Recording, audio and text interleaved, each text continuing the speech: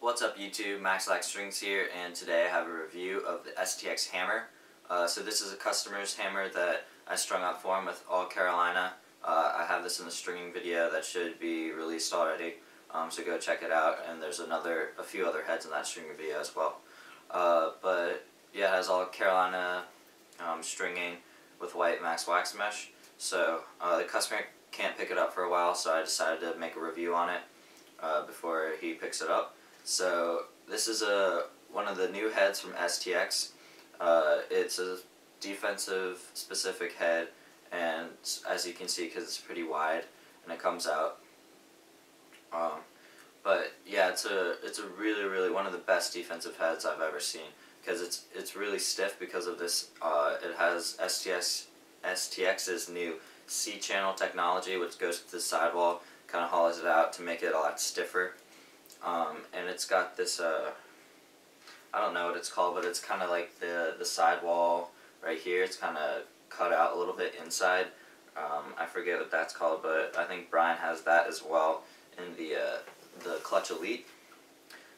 It's got a lot of stringing holes, which made it really easy to string up. A lot of the STX heads have a lot of stringing holes, which is really great because they're making them really easy to string.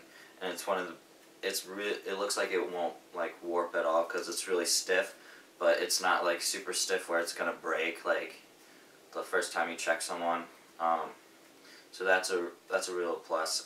It has like a matte finish to it, like a Nas would maybe. I think a Stallion has the same feel as well. It's kind of a nice throat down here, so the throat's never going to break on you, and it fits really well on a deep hole. I put it on kind of a cut down deep hole that I have and was thrown with it, and it was really nice. And I personally don't play defense, but it's definitely one of the best defensive heads. It's not too stiff, but it's got that great stiffness where it's going to last you a long time, a few seasons, at least a year if you play year round. So definitely really great head from STX.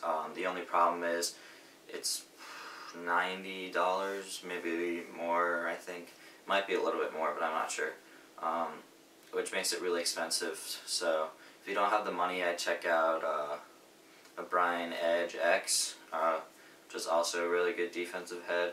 That one warps a little bit faster though, but it doesn't break, and this thing definitely wouldn't break either.